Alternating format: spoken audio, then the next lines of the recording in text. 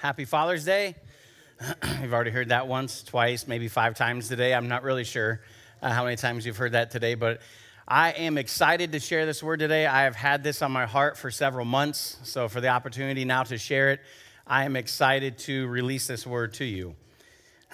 A few things as we kind of introduce the message today. One is I want to share some statistics with you. This is a survey from 2016 conducted by Dr. Dobson, James Dobson. Some of you know him. He was the host of Focus on the Family for decades.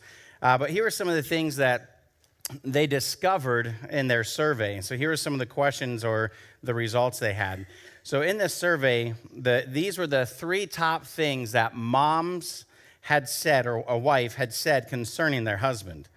So 59% of the time, the mom said regarding the husband that she would want family leadership skills in her husband. Okay, so the number one thing the wife wanted was family leadership skills. The second thing right behind it was that there would be a less physical activity or work stress in their husband's life. How many husbands know that would be a good thing? Amen, right? Yeah, so that the wife was wanting less stress for their husband, that they wouldn't be able to bring work home with them, okay? That was the second thing. The third thing is they wanted their husband to be a Christian role model. Those were the 3 things that were on the hearts of the wife, okay? The husbands, they had replied to this survey as their top 3 needs, and what they recognized was, just as the women, that family leadership skills was number 1. They recognized that was lacking in their life. So that was the first thing. The second thing is they wanted spiritual training for their children. They recognized they were lacking in spiritual training of their children. Then the third thing is they wanted more time with their family. So how many know that's all very important? And sometimes if we were to answer those, we would realize that we're probably lacking in some of those areas as well, or that we know we would need these. I found this survey to be really interesting, and my whole sermon is going to be based around these priorities, these things here. And our mindset needs to be that as a parent, I would rather build guardrails at the top of the cliff than build hospitals at the bottom. You understand? That our kids are going to have to go out and fly and learn how to live on their own. I would rather have the guardrails up here and not have hospitals down here. Meaning if there's hospitals, I'm not doing my job that I let them fall. You get that? Okay, so a key word in all of this that you want to have kind of captured in your heart is intentionality. That as parents, if we're not intentional in raising our kids, guess who's going to raise them for us? The world. And on social media, they go by titles like influencer. They don't go by the word role model or any of those. They go by influencer, and they have millions of followers. Okay? So you need to understand that if you're not the primary influence in your kid's life, somebody else will be that for them. And so you have to take that ownership as a parent, and we're going to jump into all that today. Another thing I want to share with you is this, is that as a disclaimer, I am not perfect. So sometimes, I know, that's shocking. There's a gasp. There's a gasp. And contrary to popular belief, I am not perfect. And sometimes as churchgoers, we tend to think that the preacher always has it all together. Oftentimes, we're sharing with you what God's thumping us over the head with. So as I share my message with you today, understand that I'm trying to practice the very things I'm preaching. I'm in the same boat with you. So don't think like I have all these things down and I'm doing these things perfectly. That's just not the case, okay? So understand that. Another thing I want to do is I want to give a shout out to a couple of my friends. They don't go to church here, but Ben Neff and Chad Stolley, you may know them or not know them, but they have a podcast called Manhood Restored, and I enjoy listening to those two. I've known Chad since high school, a long time ago, so I've known him for over 20 years. He's a great brother. He attends the Catholic Church. And then Ben Neff attends the Church of God at Mount Tabor. But they do a great job. So if you don't have a podcast to listen to, you can go on Spotify and search Manhood Restored. And they have a lot of great podcasts. There's 90-plus podcasts. So they're doing a great job with that. So I just want to put that out there for you to know that. This is a Father's Day message.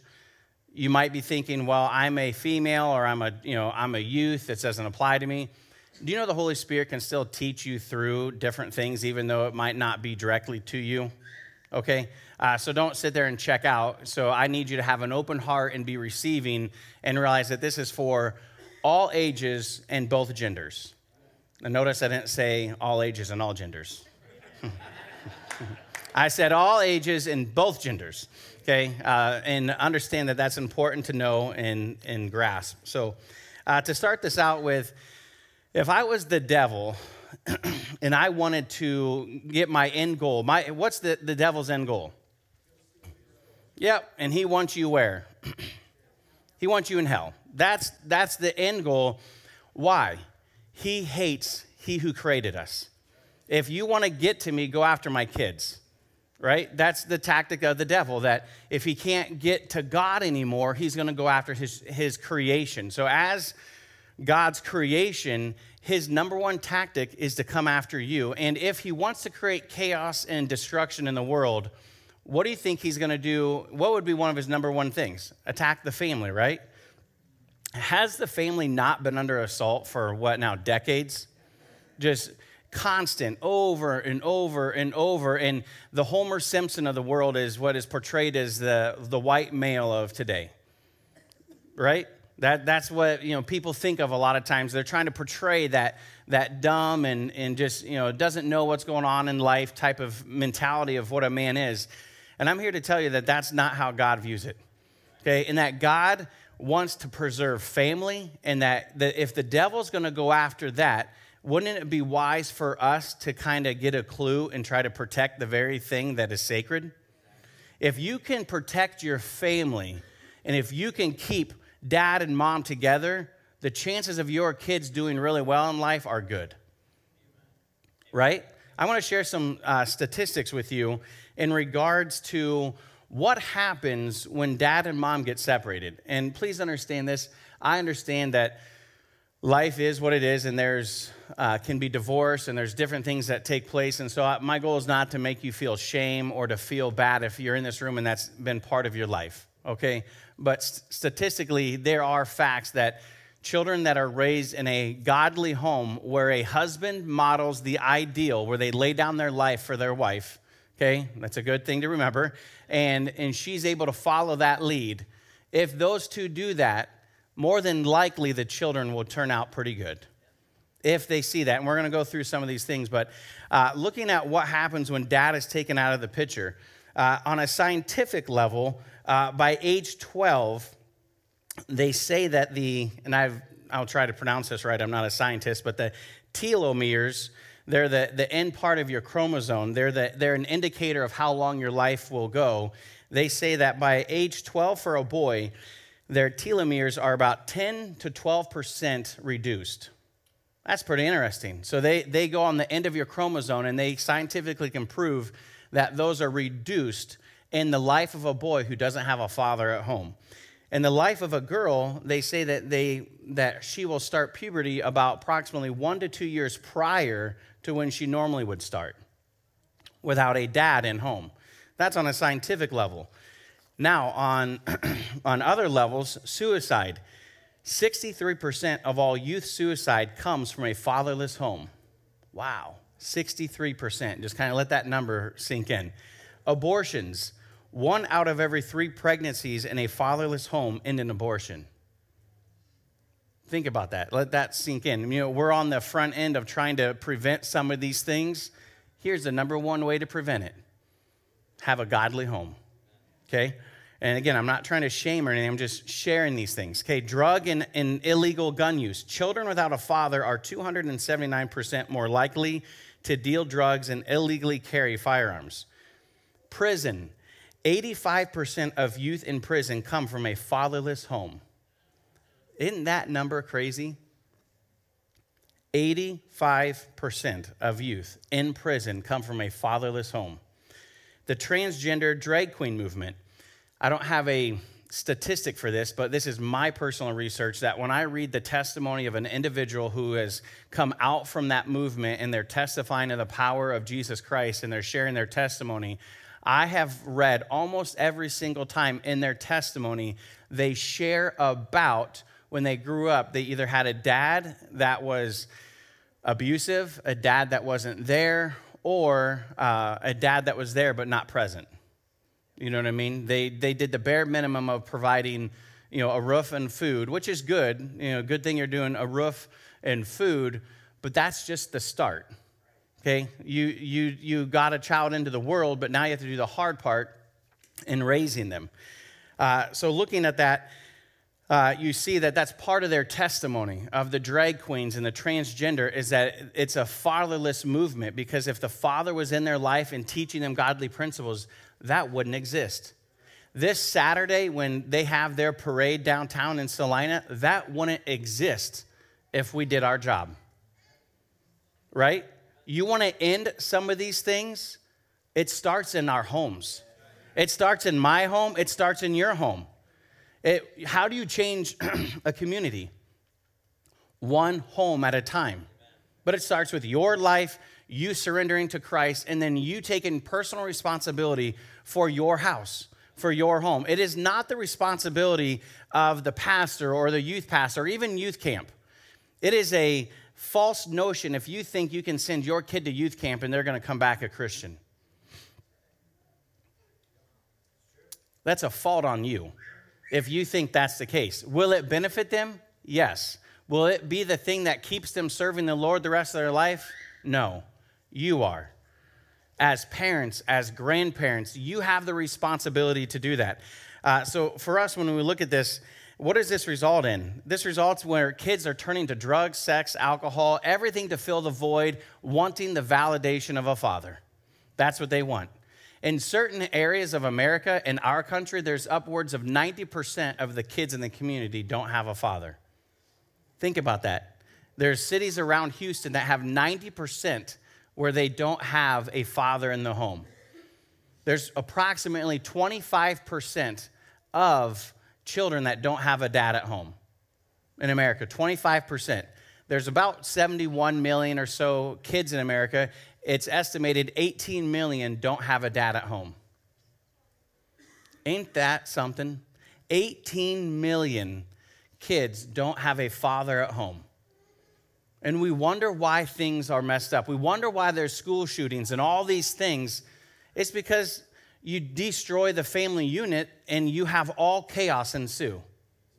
Now, you still could have a kid be raised in a godly home and still have, maybe go through things, and that's a possibility, but the chances are lower, okay? That they're lower when there's a godly home. So there's an incentive for us to raise our children in godly ways. There's an incentive for us to maintain as much as we can, the ideal picture of what God wants. And again, as I share the ideal, sometimes we can feel shame and guilt because we're not there.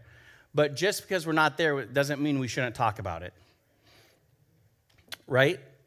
Okay? We still should talk about the ideal of what is God's ideal plan and what is his perfect plan. And we understand this, that a house divided will what? It'll fall. A house divided will fall. Do you think the devil knows that? So what do you think his job's going to be? Do you think he takes days off? Do you believe that he assigns certain demons and devils to your household? Yes. We have to wake up to the reality that the supernatural realm is real. That you can't bury your head in the sand and just say, well, I hope it kind of goes past my house. Your house is on his list. You men are on his list. You women are on his list. Don't play games with the supernatural, that it's real. It exists. And so I want to encourage you that you have to take responsibility for your life, okay, and really own what we're going to talk about here. So a definition of a real man. We're going to talk about fatherhood and manhood. And again, the things that I'm going to share with you are all things God's putting on my heart. So understand I'm not throwing stones, and I'm also not saying I'm doing all these things well. And you can ask my wife, okay? Do it later, though, not in front of everyone. But the definition of a real man. Let's talk about manhood. Let's talk about fatherhood, because I believe this is on the heart of God. I do. This message has been on my heart for months.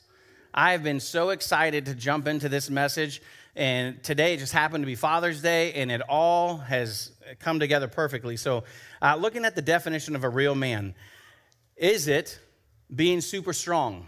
Being like Arnold, I'll be back, right? Is it being Arnold? Is it the ability to drink copious amounts of alcohol, as a teenager? That makes you a real man. You can drink. No. Being able to drink or smoke a cigar, does that make you a man? No. Being able to date a girl and find your validation from that relationship, does that make you a man? No. Being able to have lots of money, does that make you a man? Nope, doesn't. I would suggest all those do not at all, and I would like to suggest what is. And to do that, we're going to look at the perfect example, and his name is Jesus. Jesus had none of the above four that we just mentioned? He didn't need any of that stuff. He said, look, the Son of Man, he doesn't have a place to put his head. He didn't have to have cars, houses, money, girls, fame. Bible even says that his appearance was not that attractive. His appearance wasn't like, oh, I want to follow him because, he's 6'5" and looks real good. Right? That wasn't the case. It just says, that he just had a normal look to him, Jesus. So he didn't have any of those things. So looking at our example, Jesus, you're going to find as I list some of these things, you're not going to measure up. And you're going to find that you're lacking in some of these areas. Don't beat yourself up over that, but just make it a goal of yours that, man, I want to be able to be like Jesus. In the 90s, there's always be like Mike. Okay, well, be like Jesus. Okay, and so looking at the life of Jesus, you're going to need to take a deep breath as we go through these things and tell yourself it's going to be okay. We're looking at what is the standard, and more than likely, you're going to find yourself falling short in some of these areas, but it's okay. Just don't give up. Have the right mindset that I don't need to be perfect as a dad, but I need to be present, and being present but not absent. That's my goal. Okay, I'm not shooting for perfection, but I want to, as much as I can, exemplify the life of Jesus because he's the best one to exemplify. If you're going to ever look for someone to exemplify their life, it's the life of Jesus. He is the best example. So looking at the life of Jesus, I just made a short list of things that stood out to me. So if you were to make your list, maybe it would be a little different. But here's the things that stood out to me. Number one that really stood out to me was that a real man is one that has sacrificial love, that they demonstrate sacrificial love, that their ability to lay their life down for another. That's the definition of a real man. That they don't look out simply for themselves, but they're looking out for those in their life. That how can my life benefit your life? That was the life of Jesus. He wasn't sitting there thinking, how can this relationship benefit me if me and you are in a relationship? But isn't that how we form relationships a lot of times? What can I get out of this relationship? Jesus didn't live that way. He lived in such a way that he wanted you to benefit from him being in your life. Wow. That is the standard. So a couple verses that we'll look at, Philippians 2. So we'll go to Philippians 2, chapter 1. Maybe this is familiar with you, maybe it's not. All right, Philippians 2, verse 1 and following. So therefore, if there's any consolation in Christ, if any comfort of love, if any fellowship in the Spirit, if any affection and mercy, fulfill my joy by being like-minded, having the same love, being of one accord, of one mind. Let nothing be done with a selfish ambition or conceit, but in lowliness of mind, let each esteem others, what? Better than. Who are you to do this for? Others. Your neighbors. Who's your neighbors? Everyone. Those in your sphere of influence, those that are in your life, that you're to treat them better than yourselves. Question, how are you doing with that? Ask yourself, be honest in your heart right now. How are you doing with this? Are you esteeming others better than you? I'm checking my heart too. So, okay, verse 4, let each of you look not only for his own interest, but the interest of the other. You're looking out for the other person's interest. What is a concern to you? True love is when you know the heart of the other person. When you listen long enough to know their needs. If all you do is express your needs, that's not true love. That's selfish. You're simply just putting your needs on them. No, true love is you taking the time to learn the people that are in your life. What a powerful verse this is. And then verse 5, let this mind be in you, which was also in who? Christ Jesus. This was our example, is our example, that this mind was in Christ Jesus, who was in the form of God, yet did not consider it robbery to be equal with God, but made himself of no reputation. He took on the form of a bondservant. He didn't come here to be served, which leads me into the next point, is that you have, number one is sacrificial love. Number two is a servant's heart. That he came, that we just read this verse here, that he came as a servant. He didn't come here to get something out of a relationship. He came to give. And we'll look at Matthew chapter 20, verse 26, and we'll kind of see this mindset of Jesus. Chapter 20, verse 26. Yet it shall not be among you, but whoever desires to be great among you, let him be what? A servant. Whoever desires to be first among you, let him be a what? Slave. Just as the Son of Man did not come to be served, but to serve, and gave his life up for many. Question, how are you doing with that? How am I doing with that? How are we serving one another and being passionate about it? Not just because you have to. Well, I'll serve you because I have to. All right? The pastor said you got to serve.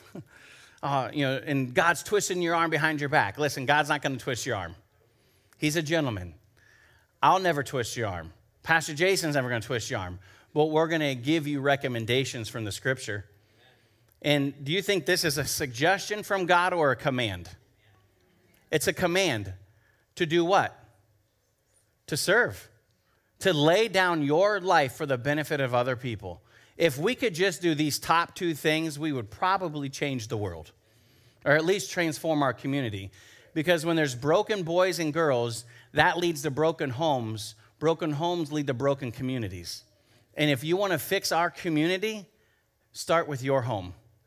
Start with your family. Start where you're at, that you can do this, that you're able to do this, whether you're a parent, a grandparent, that these things are, this is on the heart of God, that this is something that he's passionate about, that Jesus role modeled this. He role modeled what it meant to be a servant. Going to 1 Corinthians chapter 4.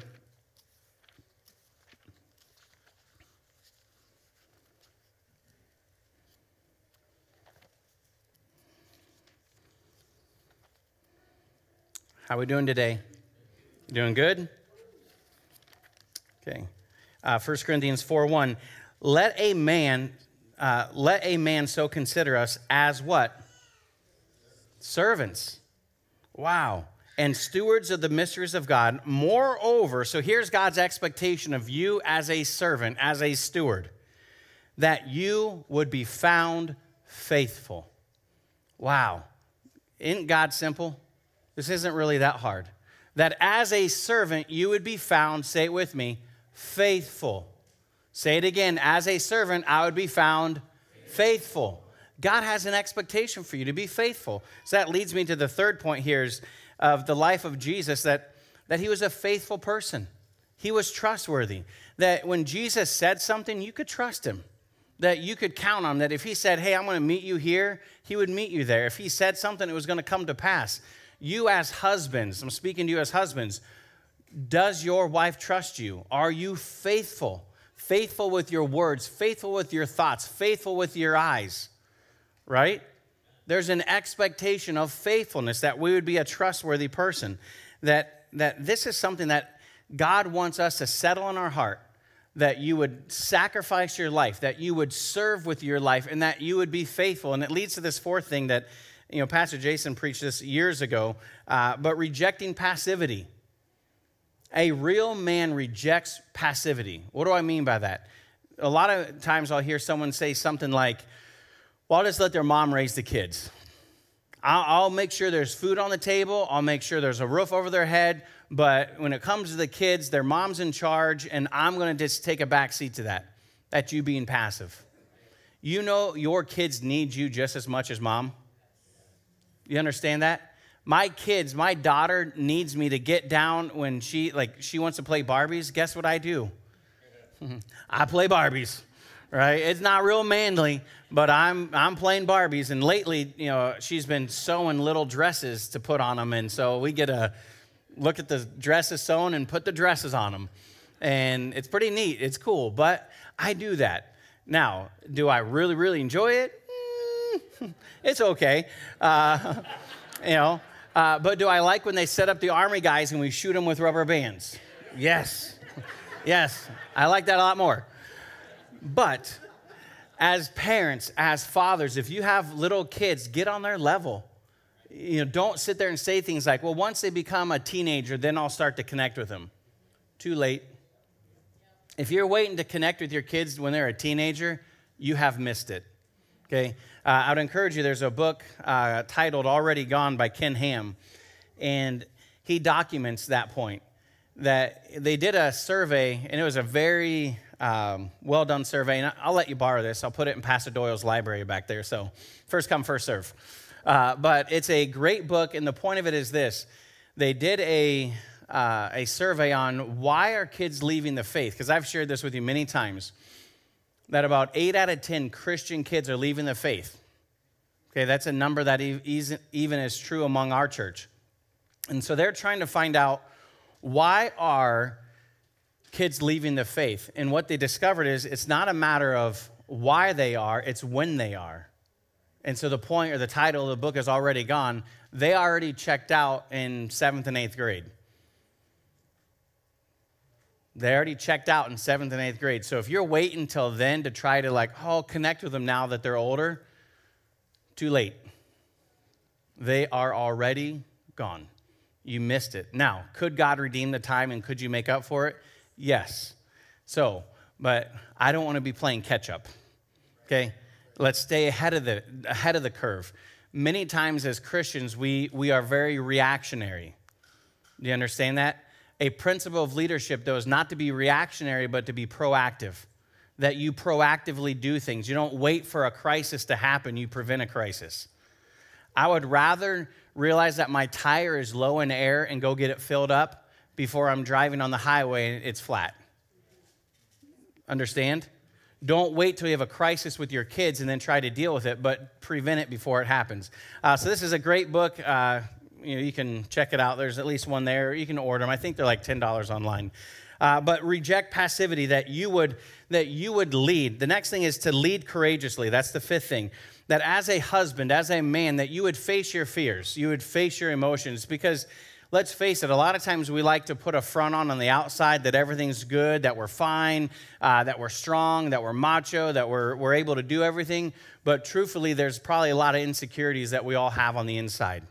And there's a lot of things that we're dealing with. And as men, we're macho. Just like you saw in the video, they don't ask for directions, do we? Been there, done that. I'm not asking for directions. We're just going to be lost and we'll figure it out. Now that we have iPhones, it's a little easier. But I remember back in the day, my dad and I, we got lost somewhere and we figured it out eventually. All right? We missed our exit and we made it, but it took a little bit. But we didn't want to stop for directions, and we eventually did. But the point is, as men, sometimes we like to conceal everything and act strong and mighty, but the truth is, we also need to be vulnerable with one another as men, to share things and even be vulnerable with your wife and share things. And as women, be a safe place for them to share stuff. Okay? Now, what if you're not married? This still applies to you.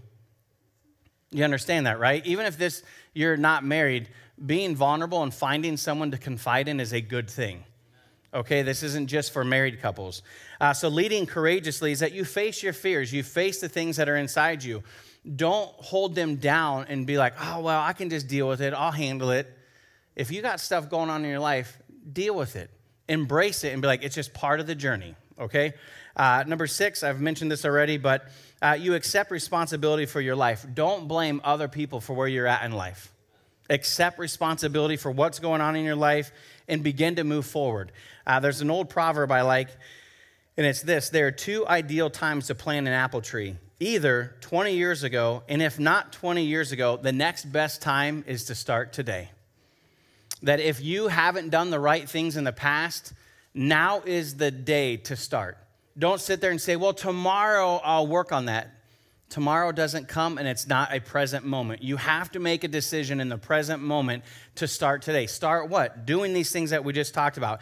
It's not too late. If you're breathing, it's not too late. If you're alive, it's not too late. And the last thing, number 7, is expect God's reward. That I live life with a certain expectation.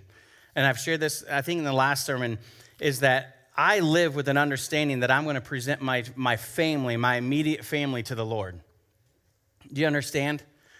I have an expectation that everything I do is tethered to the eternal realm. Every word I speak, every action I do is connected to eternity, that I'm trying to understand that there's a day that I'm going to present my family, and hopefully I present them better than I found them. Right? Scripture says, husbands, and I'll read it here in a minute, Ephesians 5, that you are to wash your wife in the water of the word, that it's our responsibility to do that. So I carry what I think one of the heaviest responsibilities that I'm very aware of is that I have an obligation to present my immediate family to the Lord whole and complete, that they are eternal beings. And I also assume that responsibility even within our local body, within spiritual sons and daughters, that there's an expectation that when the roll call is named out and when the names are getting called, I want to hear your names on that day. Do you understand that? That there is an expectation that when I am walking out this life, whether I die by an accident or whether I die by natural causes, that day when I go before the Heavenly Father, I want to present to Him all that was put in my care. And I want no regrets, and I want no shame. I want to be able to stand before God unashamed of that. I lived this life the best I could, God, and I gave you everything I could. And I faced everything I could face, and I lived the way a man should live. I fulfilled my calling. So many times we're trying to find our purpose and our calling and all these different things. The very basic place is just to start with your specific call. Are you a male or a female? Are you married or unmarried? If you're married, that's one of your highest callings. If you're unmarried, that's still fine, but your highest calling is to represent Christ. Just start there. That's so simple. But so many times we want to do this or do that. Our Kingdom Harvest Ministries, Destiny School of Ministry, I could live life without them. The only reason I do them is because I'm called to them. That's it. So if God hasn't called you to something of that nature, don't worry about it. It's not your responsibility to worry about that. Do the things that are right in front of you. Don't worry about the things that are out of your control or out of your reach. So understanding this, that for each of us, we got to eliminate the excuses, and it's time for all of us men, to man up. And this is the word the Lord's been speaking to me over and over and over. To me, to Justin, man up, level up. You got to go to the next level. That's a word for me. I'm sharing it with you, that we cannot have excuses and say, well, maybe somewhere else. No, it's my responsibility to do that. So our mindset is this, is that we need to be present. God hates lip service. God hates lip service. Jesus said of the people of his day, your lips are what? Near me, but your hearts are far from me. Can't give lip service to God anymore. This is a serious matter that he has his finger on. That it ain't just in word only, but it also has to be in deed. That our actions have to follow the things that we're saying. So the promise is this, that it is the faithfulness of the previous generation that will produce the fruitfulness of the upcoming generation. What does that mean? That if I be faithful with my children and my generation, it will cause the next generation to be fruitful. You understand that? That there is a promise of that if I am found faithful, the next generation gets to reap the benefit and the rewards of being fruitful. But if I be found unfaithful, what do they get to reap? Unfruitful. Chaos, destruction. Okay, so the challenge is for me to start this within my home and my family. So some statements that you can make to your children, and it doesn't matter what age your kids are, whether they're 10 or 20 or 30. Here's some statements your kids would love to hear. I love you. Do you know how many grown men come into my office and share how they just wish their parents, and even women, that they would just wish their parents would say, I love you? They just want to hear, and I love you. You know what else they want to hear? I'm proud of you. I am proud of the man or woman you've become. Most of us all long for that. That to hear those words from your parents, your validation of your parents. And Jesus got that. His heavenly Father said, this is my son in whom I'm well pleased. He gave his son the validation that he needed. So looking at some practical things, and then we'll wrap up here, is those are the 7 things that I would say consider that make up manhood, okay? And it all looks to the life of Jesus. So I would encourage you, as you read through the Gospels, maybe there's other things that stand out to you. Maybe there's other things that pop out to you from the Scripture, like, oh, that's a definition of a real man. Well, then add that into your own mix of what you want to add. But Jesus is our ultimate example. He is the one that we look to. So kind of, if you will, shift gears with me. I want to go from manhood to fatherhood. And here's, and I'll go through these quickly. I know we're going a little long here, but in regards to fatherhood, I owe this person, his name is Chip Wynant from Columbus. Pastor Jason and I and Tom, we went down to Columbus several months ago. We sat at a random table with about, I don't know, 100 people or so, somewhere in there. And this individual was there, and we started making conversation, and we both are involved in release time and different things. And we ended up having a meeting scheduled to deal with a release time, if you will, a crisis. And we deal with that meeting. Well, he and the other people leave, and Chip and I are just sitting there. So this is back in, I don't know, whatever month, January. So January, Chip and I are just sitting there, and he said something real quick to me, and it just kind of caught my ear, and I thought, I wonder, I'm going to follow up on that statement. But he was talking about fatherhood and dads, and he just said, yeah, real fathers, they're going to lead their wife in, connecting with Christ, the calendar, the checkbook, the children in conflict. And he just routed off real quick, and then he kept going, and we talked about something else. But that statement, stuck in my heart of, I think I need to follow up on that statement that he just made. So I asked him, and we ended up doing a Zoom call. And for the last several months, via Zoom, he's been teaching me a lot of the things that he's been doing for decades. And so I kind of owe this to him of just ideas that he shared. It was a God connection, and it's been something I've been trying to practice on a regular basis in my household. Also, somewhere down the road, we are going to, these principles, we're going to try and find a one-day workshop, maybe for 3 hours or so, to teach you these things more in depth. I'm simply going to go through them on a general sense right now.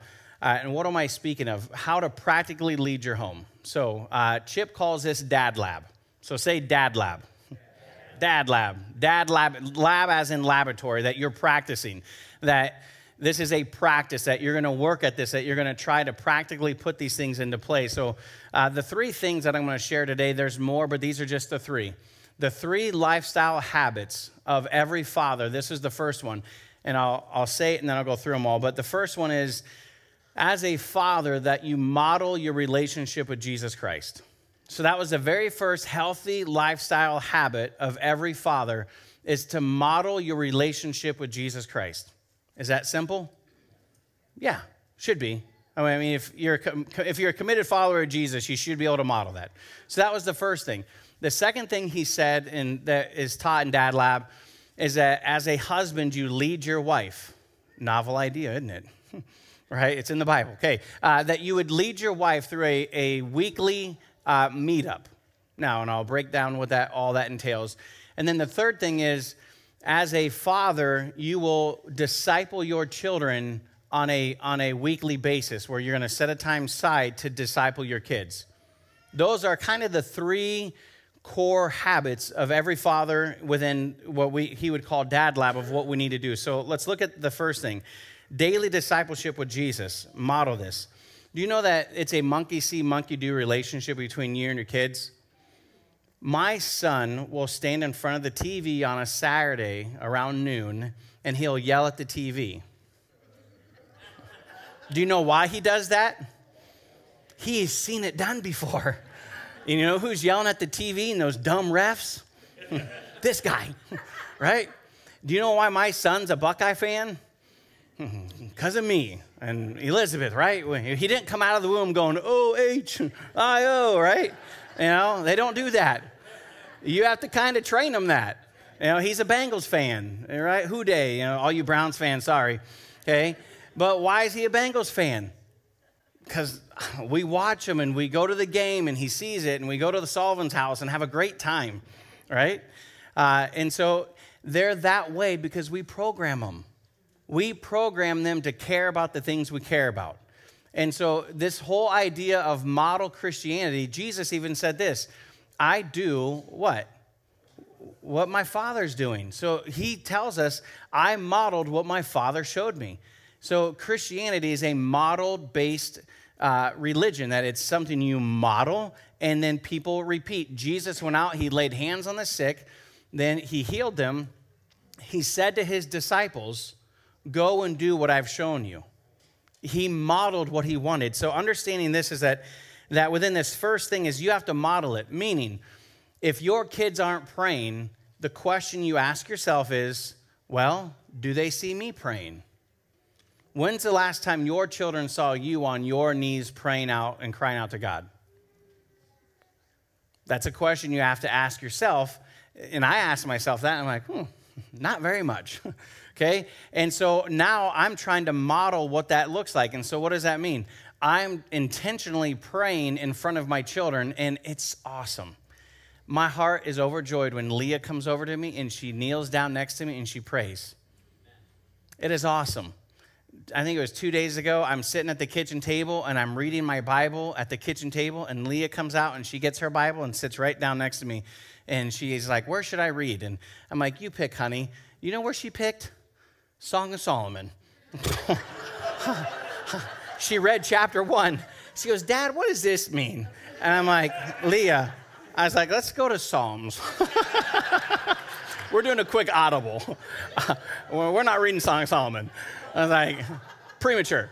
So we're going to chapter 1 of the book of Psalm, and we read that. You got to give a little guidance on where to go. I don't know why she picked that one, but she was excited.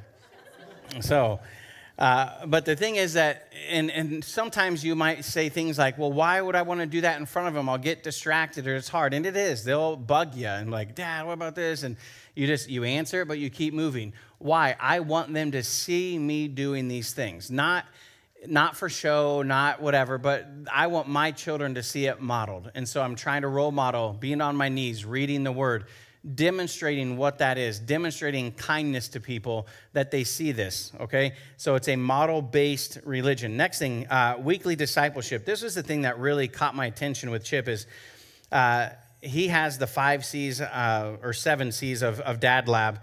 And what this is that it's a 1-hour meetup every week with your bride, that you're intentional about certain topics. And so here they are. Christ connection. You know, how are you in your relationship with Christ? Is that going well? These are the conversations as husband that you're leading out on. How's that relationship with Christ going? Your calling. How are you doing in the calling that God has for your life? Okay. Now, again, even if you're not married, are these things important and you can find someone to talk to about this? Yes. Okay. So even if you're not married, you can still apply these principles. Okay. Checkbook. You're talking about finances. Are you both on the same page with what you're spending? Calendar, you're praying over the calendar, you're looking at the calendar, you're in agreement with what you're going over, what you have coming up. You're also talking about the previous week. Are we good with how we spend our time? Our time is valuable. You don't get your time back. So looking at your calendar, conflict. We talk about conflict. Now, how many know that's not fun? But unresolved conflict is bad. Conflict isn't bad, okay? But if it's unresolved conflict, then it's bad. And so making sure that we're on a weekly basis, just resolving conflict, that we're talking about conflict. Number 6 is your children, that you are talking about your children. The goal is this, that when your kids turn 19 and they're whether they leave the house or not or stay at home, the goal is that they would turn around and point their finger at you and say, you were my chief discipler in my life. That's your goal as a parent, okay? That's not my goal for, I'm not trying to be the chief discipler in your kids' lives. That should be your job, your goal, that they would say that. And then the last thing is And I'll read this out of Ephesians 5:29. This last C is, and you can read all of Ephesians 5, and we'll wrap up here soon. But in Ephesians 5:29, it says this regarding husbands to wives. For no one has ever hated his own flesh, but he will nourish and cherish it just as the Lord does the church. For we are members of his body, of his flesh and bones. For this reason, a man will leave his father and mother and be joined to his wife. The last C is to cherish. And that's not a suggestion from God, that's a command. Okay?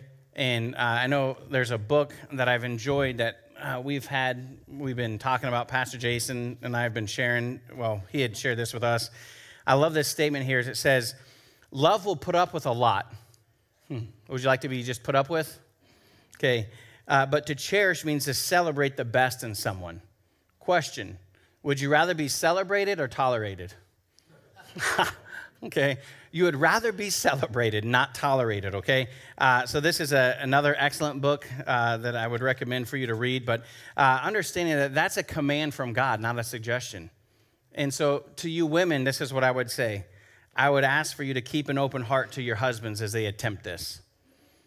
Because they're not perfect. They got their faults and failures. And many times they're probably doing these things feeling like a hypocrite in many ways because they've already failed in these. Give them the space to fail. Give them the space to try this because we're not going to be perfect in this. Understand that? That it's not a thing that we're going to just walk out and do this with perfection. So having the right mindset, and more than likely when I read those manhood things, those statements, the 7 statements, you might have found yourself only being able to do 1 out of 7 very good. Maybe 6 out of 7, you're just okay. But encourage them as they try to do this, where they're trying to meet with you on a weekly basis. That's not a date. A date's something else. This is just a meetup that you're talking about these essential things to the relationship. But we can't give up. We have to press in. We have to face our fears and do this. And then the last thing is this, the in-home discipleship of your children. What this looks like is this, is that based on their age, within Dad Lab, there is a small curriculum that, again, we can pass out when we do our 3-hour session. But there's an age-appropriate curriculum that can be taught and shared. And the goal is that 15 to 30 minutes a week that you're sitting down with your kids and you're talking about all the different relationships that are going on in life, and that your goal is to bridge the gap between them and Christ. Your goal is to demystify what it is to have a relationship with Jesus Christ, that you become the bridge they need to go to Christ, that you're laying that down and you're leading them to Christ. You become that bridge. And so that's that whole goal. And you're talking about all the different relationships in their world. You know, it's important to ask them how their relationships with their pre-believing friends are at school, and also how's your online relationships. And I'll give grace to all the parents in here because you grew up without social media, yes? None of us grew up with social media. Now your kids are growing up with social media, and you know there's people on there that pretend to be a 16-year-old girl, but in fact it's some 30-year-old Nigerian man and somewhere conning them. That's a real thing and happens all the time. Okay, so parents, if you're being proactive in meeting that once a week, do you think you're probably going to be able to help work through some of those things? Yes. Does this sound like work? Yes. But anything in life requires work. If you think it's going to just come easy, you're mistaken. So those are kind of the 3 key things there. Pastor Gary, if you want to come forward, I didn't really plan this, but I really felt like for us to end on Father's Day, and we'll go ahead and all stand. So we'll go ahead and we're going to conclude our service. One of the things, if you guys don't know this, Pastor Gary's a spiritual father to many of us, and I just felt like in my heart as I was preaching that you were supposed to give a Father's Day blessing to all the dads and just to release a blessing, and that we were going to end with that. So whatever's on your heart to pray and release, and we'll conclude. Amen. A lot of good things to... I don't know if it's on. Sorry. I handed you a mic that wasn't on. A dud mic. Not a dad mic, a dud mic. A lot of good things to consider and to meditate on. Amen? Well, Father, we just ask, Lord, even in concert with the prophecy of Malachi chapter 4, that you will turn the hearts of the fathers to the children and the hearts of the children to the fathers. It's so important to you that if this doesn't get done, you will have to smite the earth with a curse. Lord, help us to be a part of the solution to the problem. We invite you, Lord, to put it in our hearts, to have a heart for our children and to reach out to them and to be the example you've called us to be. We ask a blessing upon every father here today. We ask a blessing upon their families, upon their children. Lord, we pray that you would give wisdom and divine guidance as we serve your purpose in Jesus' name. Amen. God bless you.